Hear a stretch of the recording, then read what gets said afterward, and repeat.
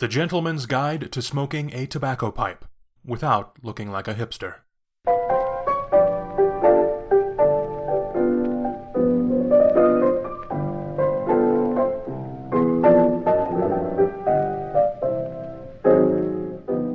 Learning the fine art of the tobacco pipe can be a tremendously rewarding experience, just so long as you don't look like a complete tool bag while doing it. For nearly as long as our species has been roasting food over a fire, we've been altering the tobacco leaf and dancing with its introspective ghosts. I've no intention to detail the personality types that generally gravitate toward the tobacco pipe, your grandfather and young skeletal men with stupid clothing, nor am I going to delve into the raging debate over the tobacco leaf, i.e., can it be enjoyed responsibly, or is it some deviant tool designed to enslave the weak among us and give your babies terrible and instant cancer? Cigars are another arena entirely, another flavor of human, and another profile that I'm not delving into here. This article is going to teach you how to find a pipe, select your tobacco, pack the thing, and enjoy the smoke, and it's going to do a half-assed job of it. Handling a tobacco pipe properly is like mastering a fine Japanese tea ceremony, but with fewer kimonos and eyeliner. Before you decide to learn of the tobacco pipe, allow me to briefly detail its intended use. The idea is to find a pipe, usually a carefully handcrafted selection of aged briar with a plastic-like stem, often made of vulcanite, and find one that speaks to you personally. You can generally find them in a cigar shop, but don't go browsing around at the cigarette stores. The ones in there are cheap garbage because they expect you to smoke weed from it in your older brother's new apartment. If you need a pipe to smoke weed in, get thyself to a proper head shop and buy one of those glass dildo things. They work better and look cooler under a blacklight.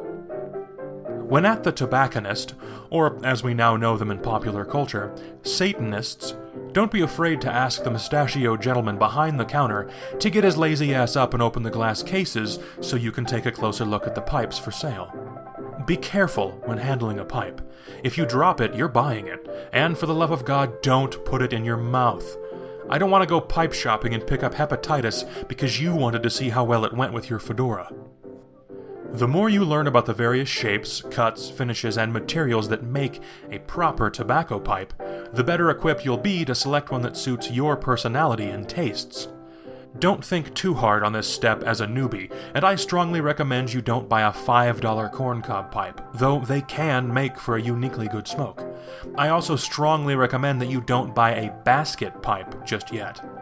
A basket pipe is just that, a cheaper pipe you can generally find in a big wicker basket somewhere in the shop.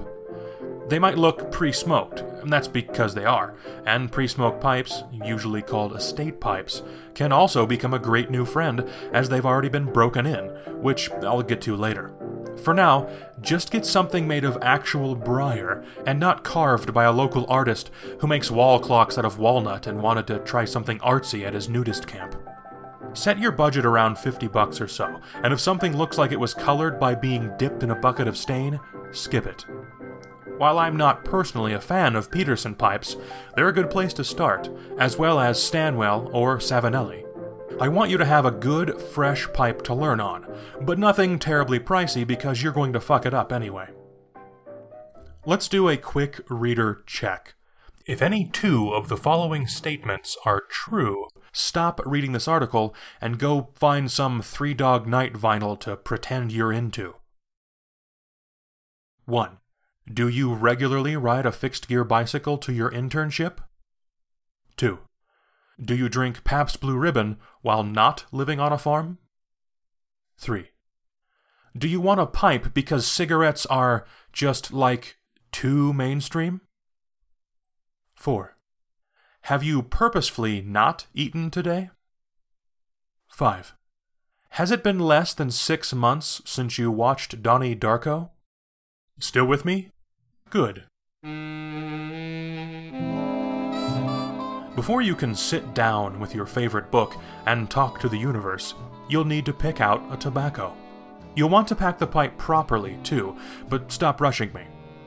A good shop has a moderate to wide selection of tinned tobacco, and generally carries the bulk stuff in jars that's sold by the ounce. When starting out, you might be tempted to sniff each jar and grab a few ounces of the fruitiest smelling one you can find, but I suggest you avoid those tobaccos. When a tobacco smells fruity, sugary, and generally not like tobacco, it's probably cased. Casing is a process in where the tobacco is blended, then sprayed with aromatic material, sometimes a form of chocolate, licorice, cherries, or morning breath. The tobaccos smell good in the jar, and you'll make even more friends as they smell divine in the air, but the actual taste ranges somewhere between gym socks and fire. You'll also burn the shit out of your tongue even when smoking the pipe correctly, so just take a pass here. Those tobaccos are produced largely for the old guys who walk in the shop and buy 3 pounds at a time because it's something their wives don't mind the smell of around the house. They are in it for the experience. They do it likely to feed an addiction, and they don't so much as have a tongue in their mouth as they do an old flap of charred leather. They don't smoke because it tastes good or helps them relax. They smoke because FDR died. I'm not going to walk you through the various ingredients that can constitute blending a good tobacco, as I want to get through this before I have another birthday. Look for something that says English blend or perhaps a Balkan blend. Don't be afraid to ask the guy behind the counter for something light. We're smoking pipes, but we are putting tobacco in there, not banana bread. Remember, it has actual nicotine in it. I'd rather have you enjoying a new hobby you strive to better yourself with, not throw the pipe away and spend your evening yawning into the toilet bowl. If you're doing it right, you should never crave your pipe for a fix. Starting and stopping the routine at will is another tenet here. Blending a good tobacco with good ingredients can be a tedious thing, and an art in and of itself. If you see anything by a blender called GL Peas at your local shop, give the stuff a try, but be sure to talk to the guy behind the counter before picking one at random. Peas is a talent to be reckoned with, but likes to blend some of his tobaccos in a way that suggests he dipped them in a bucket of nicotine before shipping.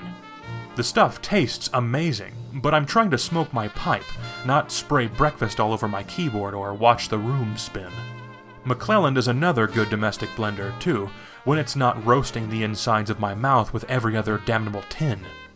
My personal go-to favorite is an overseas blend called Early Morning Pipe by the infamous Dunhill, but don't buy it because it's hard to find, and I'm tired of giving plasma just to afford the stuff. Don't leave the store without pipe cleaners either. Yeah, they're for more than grade school art projects. Get a lighter, too, or matches, and a pipe tamper. You don't have to use matches like some bearded remnant of Middle-earth. A cheap gas station lighter will do fine, but avoid using a Zippo, as it'll just wind up making your next coffee taste like lighter fluid. Oh yeah, get the tamper that costs $1. They have expensive ones, but I'm trying to teach you how to smoke a pipe, not get involved in the East African ivory trade. Once you've got the pipe, the tobacco, the lighter, the tamper, and the cleaners, we're ready to smoke it up in this bitch. Next, we need to find a suitable location. You can't smoke your pipe in the general public very easily anymore. If you look too young, the police assume you're knee-deep in the dope game. If you smoke it too near to someone, you'll give their clothes cancer, and then they'll transfer it to everyone they know. According to the totally not fabricated statistics on secondhand smoke, you'll put everyone at risk, and the human population will be wiped out in a matter of months because of your little pipe. We do want to try to be a little more careful than we were back in the 50s, when people shotgun Winstons right into toddler faces because they wouldn't sit still in church. While the tobacco pipe smells infinitely better than a cigarette, you do want to be considerate. Not everyone wants a nostril or two full of whatever just came out of your mouth, so don't go starting trouble with your pipe just to exert your limited smoking rights.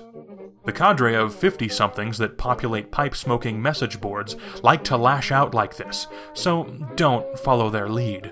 Not every pipe man carries a combative attitude, let's be clear, but plenty seem to have forum avatars of an eagle or the Declaration of Independence, and they sign every post with a quotation about blood and trees and liberty or some shit. Listen to the friendly kinds of help on the boards, and let the others go back to weaving fishing lures and hating our black president. Note: even if your local pub has a smoking section, don't assume you can whip out the briar and get down to it. Ask those around if it's okay, and if not, don't light up. Sometimes the drunks just want to bathe in a cloud of Newports and stare angrily at failed lottery tickets, so they might find your pipe reminds them of when life used to not suck so hard. My favorite place is in my home office with a book or on the computer, outside on the deck, or in a comfortable chair at the cigar shop. Many shops have areas for just such an occasion. If you decide to light up your tobacco pipe at a dance party, that means you failed my questionnaire earlier. Get back on your Vespa and leave the pipe stuff to those of us who aren't wearing a pastel headband. Now, packing. There are a myriad of ways to pack your pipe, and over time you're going to find the one that works just how you like it. It's a personal affair, like your best kind of socks, or which one of your balls is your secret favorite. The base method that most start with, again, don't be afraid to ask someone at the shop for help, is the 3-step method. Open your tobacco tin and dip your fingers in there. Don't be shy, and don't make this gross. If it feels too wet, let it air dry for a bit. The idea is to take a pinch of tobacco, and when you let it go, it falls in pieces, not a wet glob.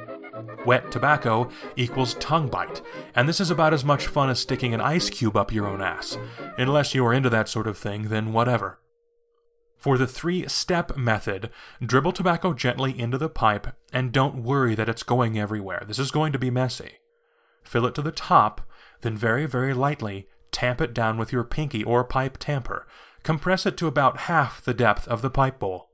Now, dribble again, and this time tamp it down with just slightly more pressure to about 2/3 of the bowl height. Finally, dribble, then tamp it down with a bit more pressure, even to the bowl height, or just below it. Test the draw by dry puffing on the pipe. You should feel resistance similar to drinking soda with a straw.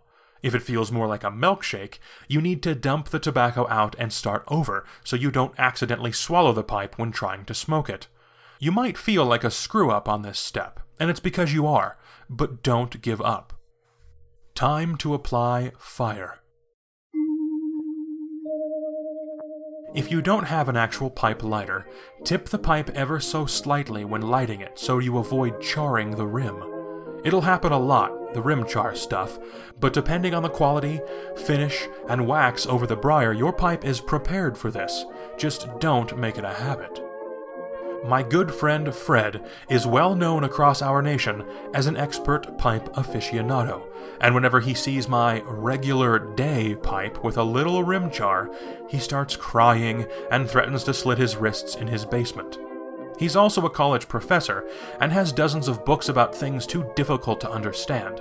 Buddhism or tantric sex, I think, so he's a little squirrely about pipe maintenance. God love him. Fred has imbued me with a lot of pipe knowledge over the years. He's a genius and a historian in the field, but he's a little weird about associating his academic life with his pipe smoking one, so I'll just end the sentence here. Is your pipe lit? Probably not. I got distracted and we still need to talk about the false light. The false light is just what it sounds like. The goal is to puff gently while lighting your pipe in order to get a top layer of ash to act as insulation, as this is what keeps your pipe from going out every few seconds. If you've heard somewhere that it's a social no-no to keep lighting your pipe when it goes out, don't believe this nonsense. The one light, one smoke thing isn't impossible, but most who claim the feat are telling porcupines. Puff gently and slowly, with as much force as it takes to draw a breath. Don't inhale either. That's not how you taste, it's not how it was designed to smoke, and you'll become a nicotine addict or make yourself sick. If you're taking to the pipe because you think it's a good way to quit or is an alternative to cigarettes, throw yourself out of a window. Take it slow when you draw. We're smoking a tobacco pipe, not prepping a Hawaiian boar roast. That's how you do it. Now you're smoking a tobacco pipe, and hopefully you don't look like Morrissey while doing so. He's a cool cat, sure, but we're smoking tobacco pipes here, not stalking an ex-girlfriend. Smoke as much or as little as you feel comfortable with. The goal, generally, is to smoke the bowl in its entirety for the complete experience, as flavors can change throughout the smoke. Also, when smoking, you'll start to break in the pipe. The bowl will darken and start to collect a thick carbon resin that actually aids in producing a cooler smoke and helps to impart the natural flavors of the briar along with the tobacco. Use those pipe cleaners in the stem and tenon of the pipe, and not just when you are done smoking. Use them during the smoke as well. It'll help keep your nasty-ass spittle from backing up in the pipe and going back into your mouth. Something I can assure you is entirely unpleasant, but you'll get better at this.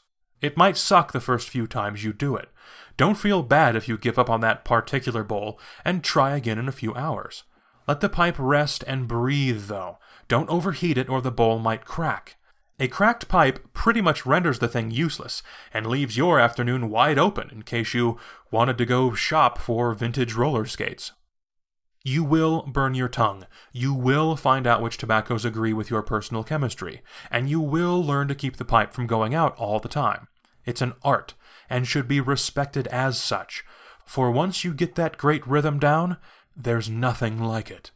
Sweet and salt, gentle ribbons of smoke waft through your mouth and nose and into the room, becoming delicious aroma. It's an activity that relaxes, forces you to sit and think, pay attention to the pipe, and meditate on the art. Mark Twain was a connoisseur of the pipe, as was Albert Einstein. In fact, I'm just now reminded of that famous Einstein refrain on the subject.